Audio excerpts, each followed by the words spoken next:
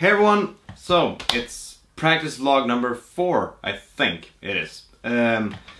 So we had a gig the day before yesterday, Friday at Nalen, supporting Thunder Pussy from the USA.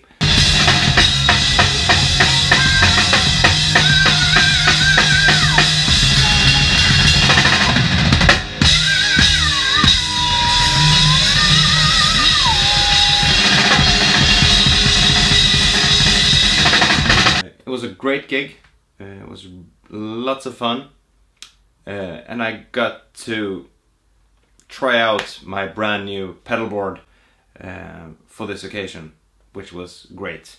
So this new board that I put together basically contains all of the things that I've been using for a while, but that I've been like putting together on stage every gig, and now I've got it all on pretty much one table. And I'm gonna explain it a bit now for you, in contrast to practicing licks for you. Quick update on the lick though. The tapping lick for that song that I've been talking about for 3 weeks now. The first part, that part, I've actually changed the beat to that one instead of that one. I find it a bit easier actually to go for that one instead of going. It allows for more consistency. So that's a discovery that I just made. I think I tried it out first yesterday, so the day after the gig. But I think I'm gonna go with that instead of going for that beat. I'm gonna go for playing like that, and even the A as well. Maybe the F sharp. I don't know. We'll see. Anyway, so the setup now starts off with my Yamaha edited bass. I'm currently just using the P style pickup. The reason for that is not that I prefer it that way. It's because I only have one wireless as of now, and because the Relay G70 is currently discontinued or not available, I should say, here in Europe, which is a bummer. So I've only got one wireless as of now, so I'm sticking with just one pickup for now. So hopefully that will resolve itself in a while, I hope so. So it started off with the bass, just the P pickup going into the Relay G70.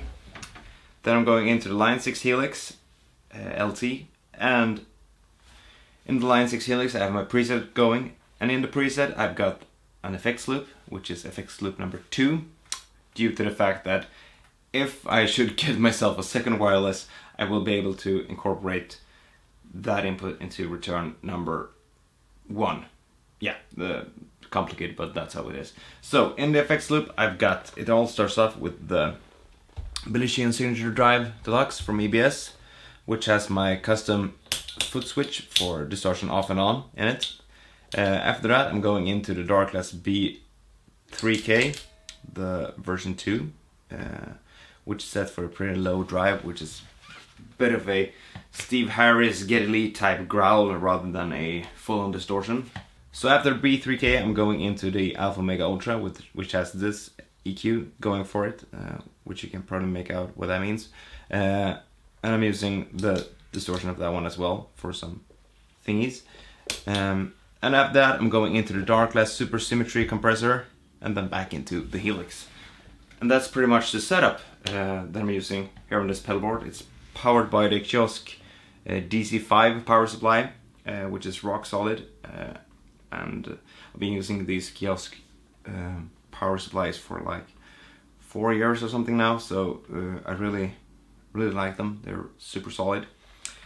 And this preset goes out through the 1/4 inch output and into my Darkless M900 amp, which I used on the gig now at Nalen. It sounded spectacular.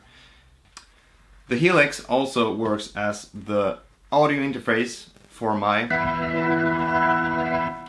keyboard sounds, which are running through the 2 XLR outputs. So the things that the Helix are doing is, one, it serves as the audio interface, and it also serves as a foot controller for my, I don't know if you can see it here, but here on my computer I got the main stage going, and by the flick of a switch I can change my presets. by tapping my feet instead of running up to the computer and pressing the arrow down, which is really handy. And I've got an let's see, we got an organ preset. And we've got a sitar. That preset has a lot of like things going. It's got some strings and a sub bass and some percussion as well to give it some more flair.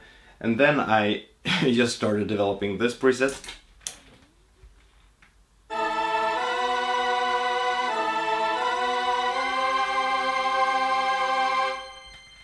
For some reason I got really into, well, not for some reason, I love that album. I got really into Seventh Son of a Seventh Son by Iron Maiden, and I wanted to make something close to the keyboard sounds that they were using on that album. So it's an approximation, it's still a work in progress. Anyways, and then after that we got the big subby boom that I'm using at the end of songs and such, for a massive impact and punch to the gut for the audience. Used this setup live this Friday, as I said, and it worked great. One thing that Patrick mentioned to me was, hey, wouldn't it be great if you could control the Leslie of the keyboards so that it would change a bit during the organ parts and whatnot. And I said, yeah, that would be really cool if I could assign that to the foot switch, which I now have. So I'm just gonna step on that one. So now it's expression pedal 2 and I'm hitting the organ.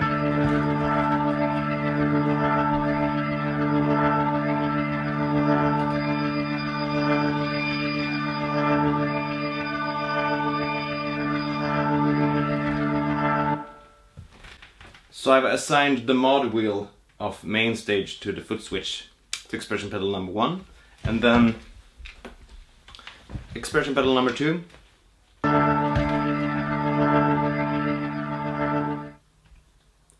serves as a volume controller, which might come in handy sometimes when you just want to fade out the keyboard part and whatnot. I've also got the volume pedal option for my bass, which is powered on by this foot switch, so they don't mess with each other if it's not activated, so to speak. Another thing that I did was that expression pedal 2 is all the way down, the volume is all the way down, and here it's set to pretty much 0, boost, cut, whatnot, whatever. The expression pedal, which is expression pedal number 1, which is linked to the mod wheel, is all the way off when it's all the way up, and all the way up when it's all the way down. So it's inverted, which allows me to go between the different thingies a bit more fluent, so that I don't accidentally turn off the volume when I want to adjust the mod wheel, and vice versa. So there it is. So this is my new setup. It's a bit heavy. It's a bit on the heavy side. The pedal board has wheels on it, which are really useful. It has a big case which fits my laptop and all of the external cables and such. So that's a huge plus for me. And it just sounds great and it's so consistent, and I love the fact that I can just carry it up out of the bag and place it on the floor and it's good to go.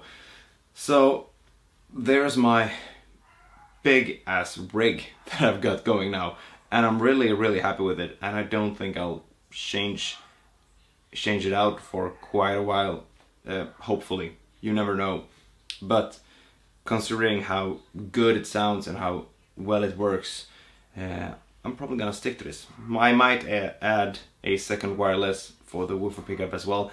I would really love to do that because it's a huge part of this bass, but we'll see. So with that being said, thank you so much for watching. I'll see you next time. Take care. Bye.